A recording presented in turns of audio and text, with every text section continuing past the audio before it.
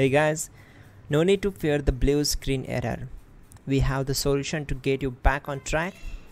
Just follow my screen to fix this issue. Now click on Advanced Options, then select Troubleshoot, select Advanced Options, and then select Command Prompt. It will open Command Prompt window. Type chkdsk /f/r:/c: and hit enter to execute the command. Now wait for some time to complete the process. Once done, move to the next step. Now type C: and hit enter. Now type cd space C: / and hit enter to execute the command. Type in cd space Windows and press enter. Then type cd space System32 and hit enter to execute the command. Type in cd space config and simply hit enter to execute the command.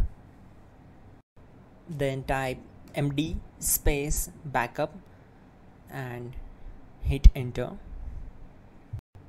Now type copy *** backup and simply hit enter to execute the command.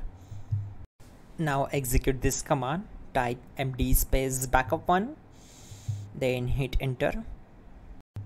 Now execute this command carefully. Type in copy space ** space backup1, then simply hit enter to execute the command. Type in cd space regback and hit enter to execute the command. Now type dir and hit enter. Now execute this command. Type in copy space ** space ... and then hit enter. After that type all and again hit enter to execute the command. Now execute this command. Type bootrec space /fixmbr and simply hit enter. Now type in bootrec space /fixboot and simply hit enter to execute the command. Now type cd space C: / and simply hit enter. Now type cd space Windows /System32 /config /regback and hit enter to execute. Now type this command bcd edit space /exports space C: / bcd backup, then hit enter. Type cd space C: / and hit enter. Now type this md space boot and hit enter.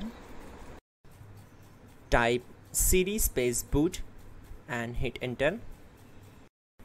Now type md space bcd and simply hit enter to execute this command. Now execute this command.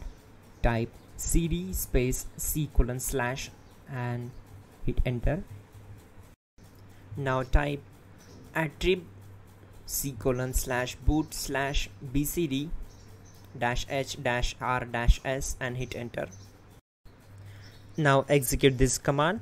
Type ren space C: / boot /bcd space bcd.old, then simply hit enter to execute this command. And once done, let's move to the next command. Type bootrec space /rebuild bcd and hit enter. Type exit and hit enter. Now click on continue. It will restart your system.